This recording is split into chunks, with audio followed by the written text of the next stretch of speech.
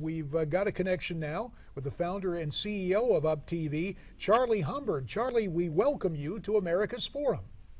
Well, thank you. It's great to be with you today. Well, the story of bringing the Passion of the Christ to the small screen. How were you able to arrange this?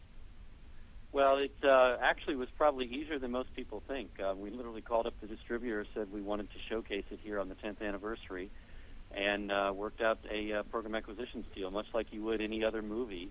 I think people didn't have their focus on it probably as on this anniversary, maybe as they should have. I think it's a great film for us to have and to celebrate Easter with. Now, Charley, the movie, of course, was watched by a lot of people. We just talked about its box office success here. Mel Gibson, a big part in this movie. His career has not gone on a trajectory that he would like, and I'm sure. Do you think that's part of the reason why this movie isn't talked about as much as maybe it should be?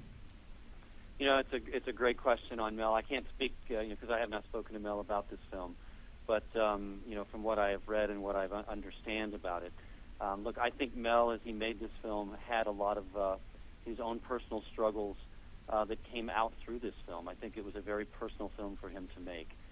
So it starts with a very personal connection. I think as Hollywood looked at this film, you know, it's great how they sometimes want to be so controversial on these subjects, but they forget you're making a film not for them, you're making a film for the audiences across America.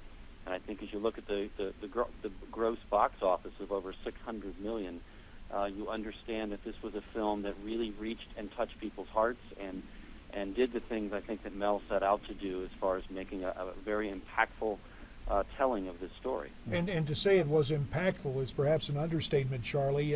We can talk about the gross figures from the box office, but what I can remember when my wife and I went to see this motion picture was being almost speechless, because there is a tendency, and I don't believe there's anything diabolical about it, but at times there's a tendency to trivialize the essence of Christianity. The old saying, gentle Jesus, meek and mild, and the cross failing to have the weight of the sacrifice and the horrors that it meant to be executed in that way.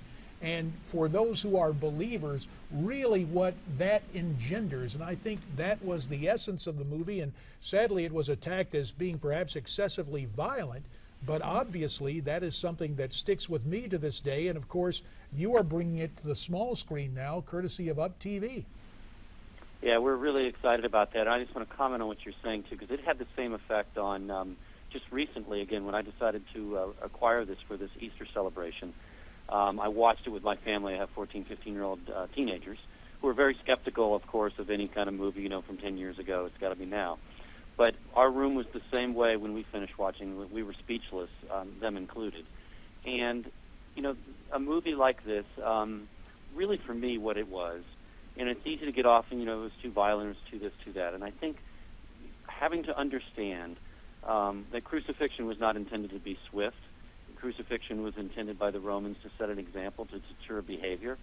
And when you watch this and you watch what he went through as a man, Jesus, as well as, you know, what his mother was experiencing during these last 12 hours, and really seeing that for the first time played out this way, for me it became like one of the greatest love stories I've ever seen, which is, you know, the love story between a son and his heavenly Father, and the mother and her son, and the way that their love and their convictions really played out in this. And, you know, I think set against the backdrop of this incredibly challenging, you know, set of a crucifixion, to me really made that film what it is today. And while right, it is a topic of eternal significance, we live in this temporal plane. So again, give us the times, Charley, the time and the date when we'll be able to view this on Up TV. It's Palm Sunday at 9 p.m. Eastern. So coming up this Palm Sunday at 9 p.m. Eastern. And all this week and all of next week after Palm Sunday, we do a 2-week celebration of Easter. So we have Bible movies, great Bible stories. We call it the greatest stories ever told, greatest Bible stories ever told, every night in prime time, for all this week and all next week, with a big marker of the Passion this coming Sunday, Palm Sunday, as well as on Easter Sunday, Easter weekend, we re-showed Jesus, which was a sensational ratings hit for us last year. People really loved the miniseries Jesus. Well, Charley Humbard, we very much appreciate your time today, and we want to thank you. We look forward to our next visit with you here on America's Forum. Don't go away, more to come.